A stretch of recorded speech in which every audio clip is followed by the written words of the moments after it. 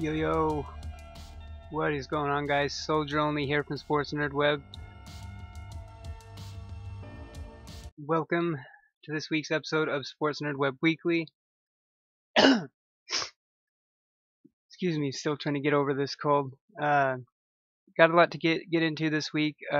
First things first, in Nintendo Switch news, the Nintendo Switch actually just recently passed 1.5 million consoles sold, and that's mostly from its first week. It's also worth noting that 89% of Switch owners actually also own Legend of Zelda Breath of the Wild, which is not surprising. That's obviously definitely a huge selling factor with that being a launch title.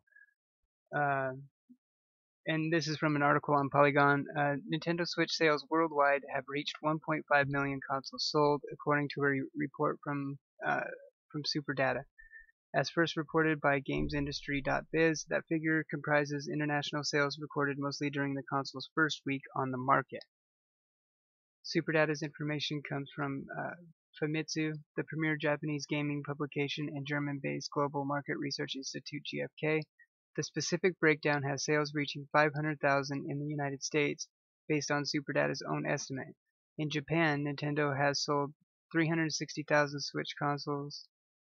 That number is from Famitsu, the firm told Polygon. Outside of those two regions, the data gets less specific. So that's kind of surprising to actually see that the Switch is actually sold more in US than in Japan. I don't know. I'm sure in the long run, I think like when it's all said and done, that more will probably sell in Japan. It's just that Japan is a really the handhelds are huge in Japan, so so I don't know, I'm just a little surprised that it's sold more in the US so far. European sales are said to closely trail those in Japan, according to a mix of SuperData's research and GfK data.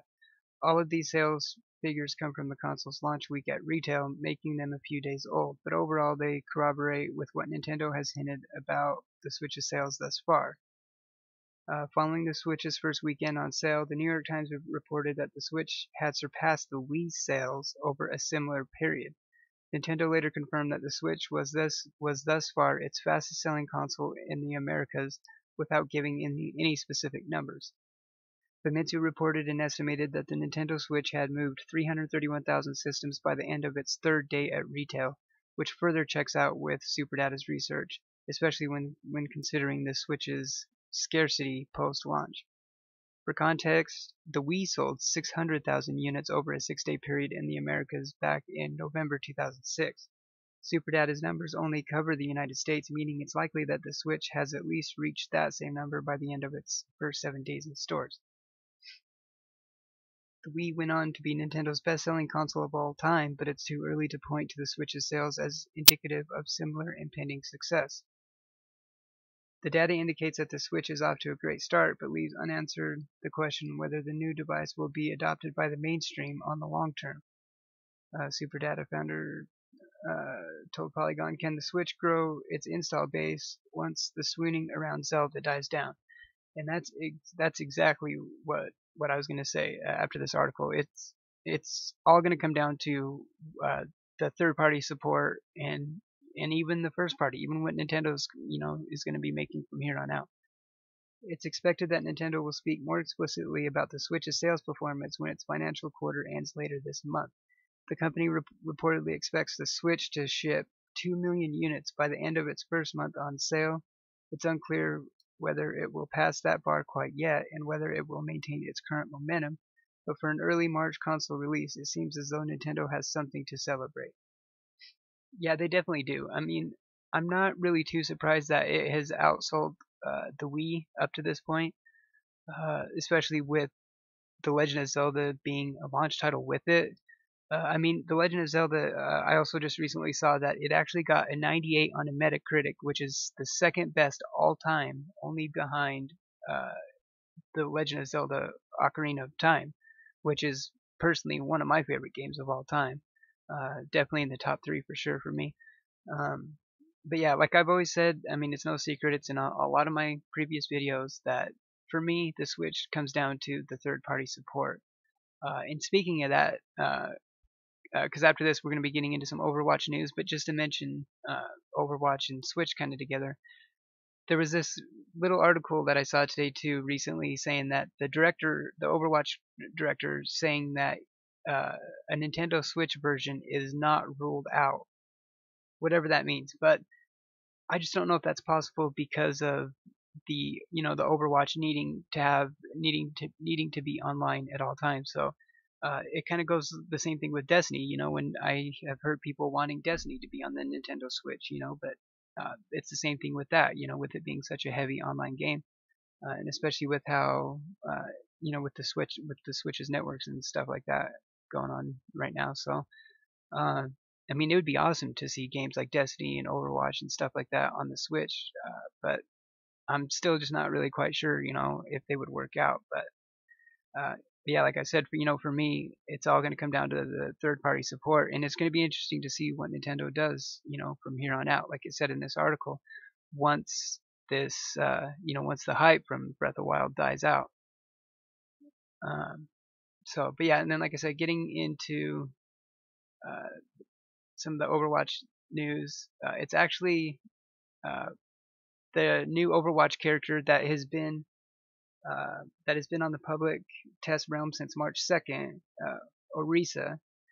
She finally has her public release date. She should be rolling out on March 21st. Orisa has been playable on the public test realm since March 2nd. She is the robotic centaur-like creation made by girl genius Ify Oladel to protect Numbani following an attack by Doomfist. I mean, I only play uh, Overwatch on PS4, and I haven't played it in a long time. So, I mean, I haven't, tried her out on the PTR or anything like that. So, I have watched some gameplay footage of her, and uh, she actually looks really interesting to play with. I mean, I don't really use tank classes that much. I'm normally like an offensive, more attack kind of player. So, but she finally did get her date when she should be on the public servers. That's March 21st. Moving on to Battlefield, the first Battlefield 1 expansion actually rolls out today alongside a free update. And then Battlefield's expansion, it's the They Shall Not Pass expansion. Battlefield 1's first paid expansion, They Shall Not Pass, arrives today on PlayStation 4, Xbox One, and PC for some. People who own the $50 premium pass get it today, while it will be available for everyone else to buy in 2 weeks, starting on March 28th. Well, there's another thing coming out on the 28th because that's also when Destiny's Age of Triumph should be going live as well. The expansion is available on PC through Origin right now, though PS4 and Xbox One players have to wait a little while longer. As announced previously, Battlefield 1 servers will be or have already been taken offline to apply this update. They Shall Not Pass adds the French army and 4 new maps set in France. It also includes 2 new operations, 6 unlockable weapons, 4 melee weapons, a new behemoth, the Char 2C tank, and the Trench Raider Elite class. A new mode called Frontlines is also added with the expansion. Even if you're not a Battlefield Premium subscriber, your Battlefield experience is changing as a mandatory update arrives today. It adds a spectator mode, adjusts the resupply timers for grenades, and makes a lot of weapon balance changes. The update also fixes a number of bugs, including a problem where it would rain indoors on the Giant's Shadow map. If you want to, you can see the full patch notes on GameSpot.com, and there is a ton of weapon changes on there. So I'm definitely not going to run down the whole list and go over all that on this, but there, like I said, there is a lot of weapon balance changes rolling out with this update today as well. All right, moving on. Resident Evil, Capcom, continuing their tradition of bringing all the older Resident Evil titles up to current gen consoles. and platforms. Now, Resident Evil Revelations will be coming to PS4, Xbox One, and PC this fall. That's all that was really mentioned with this news. There wasn't like a specific release date, not even really like a specific month or anything. All we know is that it's this fall, which is good. I mean, I've played a little bit of Revelations 2, uh, and it's been a long time since I played it too, and it's good. It's not that it's bad. I've just been playing a lot of other stuff, but uh, I haven't played Revelations 1 at all, so it's actually nice. It's actually dope that this is coming out, because now I'll probably actually, once this comes out, go back, play Revelations, and then come back into Revelations 2 and probably start over and play through it again. So yeah, Capcom keeping up with their traditions, of bringing upgrading older Resident Evil titles. I mean, they're still supposed to be making the Resident Evil 2 remake. I haven't heard anything about it in quite some time, but as far as I know, I think it's still actually being actually still in development. I'm pretty sure. And then in Xbox news, today actually Xbox turns 15 in Europe. The original Xbox turns 15 in Europe today, following its release in the US and Japan. Microsoft's first games console came out in Europe on the 14th of March 2002, priced at €300. It came with a massive controller and a launch lineup of games that included the groundbreaking first-person shooter Halo Combat Evolved. Halo, developed by Bungie, was the console's killer app, fueling early adopter sales across the globe. Other launch titles included Amped Freestyle Snowboarding, Fusion Frenzy, Oddworld, Munch's Odyssey, and Project Gotham Racing. Yeah, so that's awesome that the Xbox is 15 now in Europe. I actually didn't own an original Xbox. The first Xbox I got was the Xbox 360. Growing up, I always had the PlayStation 1, 2, and 3 and all that. I mean, obviously, the first console I ever had was a Nintendo. I did play Atari 2600 a little bit, but I never actually owned one. It was yeah, it was at my dad's house and stuff. I used to play it there. So, but yeah, that's awesome. That I can't believe it's already been 15 years, since the original Xbox's launch. And then, like I said, Halo was a launch title for it, so that's even 15 years since Halo's been out. So it's really awesome to see that. I think I'm trying to remember. I think there was one other just small little thing I wanted to mention, but I can't really remember what it was. So as far as I know, I think that's going to do it for this week's episode of Sports Nerd Web Weekly. Thanks for watching. Hit that thumbs up button if you liked the video. Sub to the channel for more content. Oh, and on a side note, this is probably actually what I was going to mention. Tomorrow, Wednesday, is going to be Bungie's next reveal stream for Age of Triumph.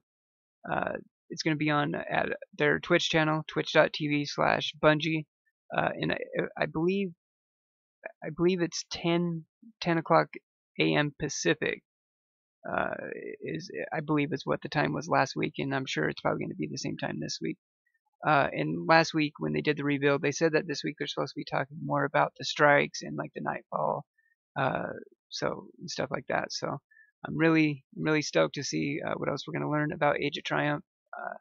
As I said earlier, Age of Triumph is supposed to be coming out March 28th, so just a couple more weeks until we should be getting that. So, but yeah, like I said, that's going to do it. Thanks for watching. Sub to the channel for more content, and we will see you in the next one. Cheers.